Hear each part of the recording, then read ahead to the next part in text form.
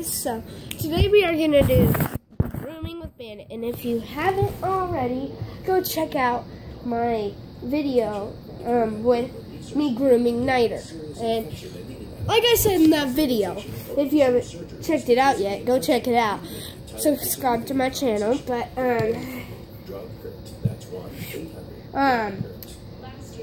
what I did with Niter is I use this, of course. I got little rubber bands because I'm going to show you braiding his tail now. And I said that in that video, I said that he sheds a lot more because he does, because I don't groom him as much as Niter Bug.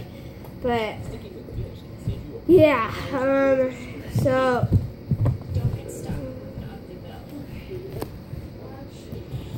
you just go.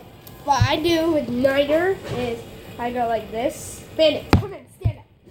Stand up, buddy. So, it's kind of hard to do it with a dog who's not listening very well. So I smooth it. I smooth like this, like an S, you know. Smooth it and get all that snarls out. Because he's got a lot more snarls because he's the one who likes to run around a lot more.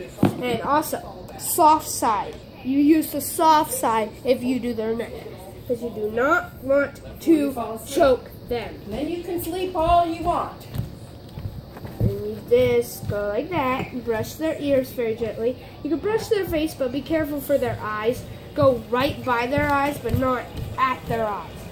And of course, he shuts his eyes, so if I get him to shut his eyes, I pretty much can do it if I'm very, very, very gentle, because I do not want to hurt him. But you just go groom them, of course, but just keep grooming them. Okay, now we will show you the braiding of their tail, of his tail. And if you want to see Night's video, you can go check out. Go subscribe to my channel and look at how to properly braid your dog's tail, part 1. I mean, to groom your dog, part 1. And then this will be part 2. So, see you in a minute. Okay, guys. So, we're back. We're gonna groom what we do, because I'm braiding his tail now. But what we are gonna do is we're gonna just groom their tail like we do, and there's no proper way to groom the tail. Just feel where their tail is, like the actual tail, and be very careful there, because the Pekingese tails aren't very strong. I mean, they're real small compared to their fluff. It makes them look like they got big fat tails, but they got real skinny tails.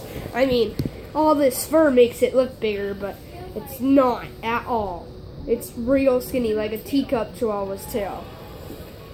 The real size. But the fur makes it look huge, because that's their breed, you know. But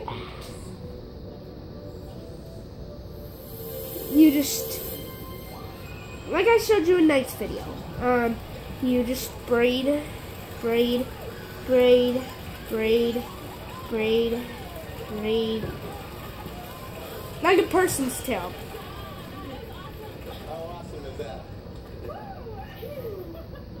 And in a second, I'll show you how long their real tail is.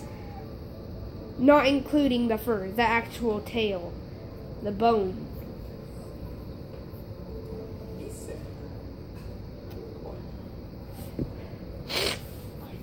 He doesn't really care about the rubber band. I mean, like Night. Night doesn't really care, but he's real scared of it. He doesn't like when I put it in. But in a second, I'll show you where the tail is.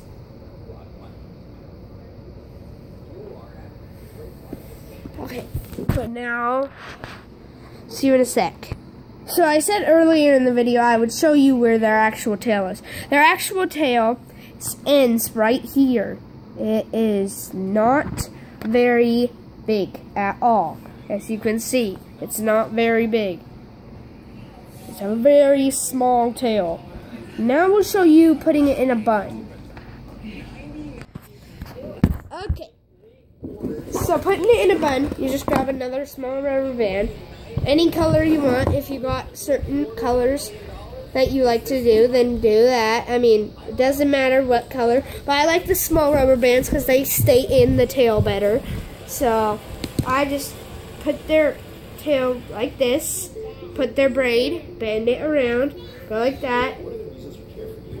And go like this. And just like that. It just keeps it out of the way and keeps it unsnarled, and we don't keep it in for long. I mean, only for like a couple hours at the least. But yeah, peace out.